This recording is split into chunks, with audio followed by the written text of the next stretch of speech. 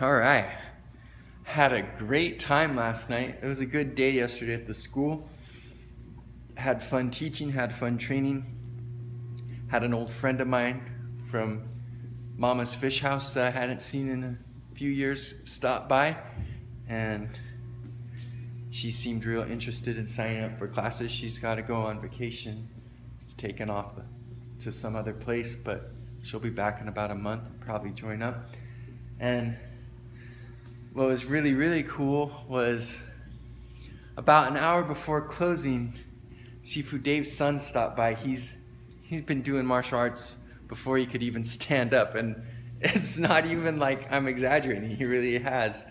My other Sifu John, always laughs and he remembers like how Daoud couldn't even stand up yet, and he would like see him doing like little elbow circles and stuff. It was funny. So anyway, he's really good because of that. So even though he's young, he's been doing it for years, and he has really good understanding and application. And he came in with a couple of his friends, and they trained in like Brazilian Jiu-Jitsu, and they were wrestlers in high school and stuff. And we just had so much fun. Like, I didn't have any adults at the 7 to 9 class, so the place was open, and we just started messing around, sharing ideas and principles, interacting together, and it was a blast. I love when I get to do stuff like that. I'm thankful that I condition my shins all the time, because took a couple shin shots and eyes all scratched up and stuff, but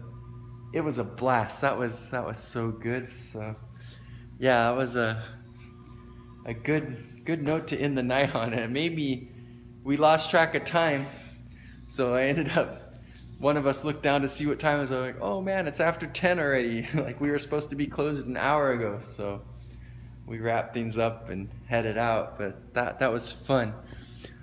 Woke up super early today because I wanted to see something by a millionaire friend of mine, not a person I know in real life, but an online acquaintance. And what he shared was pretty good, and I think a good path to get to where you want to go, but didn't fit with me very well. But it's still good to have knowledge in the back of your head, to have backup plans in case you find yourself in unexpected circumstances down the road. You can like have more options, and so that could be like a backup plan if I ever find myself in a less than ideal circumstances later. But the way things are looking right now, I don't think that will happen. It's going really good here. The school's growing. I'm loving what I do.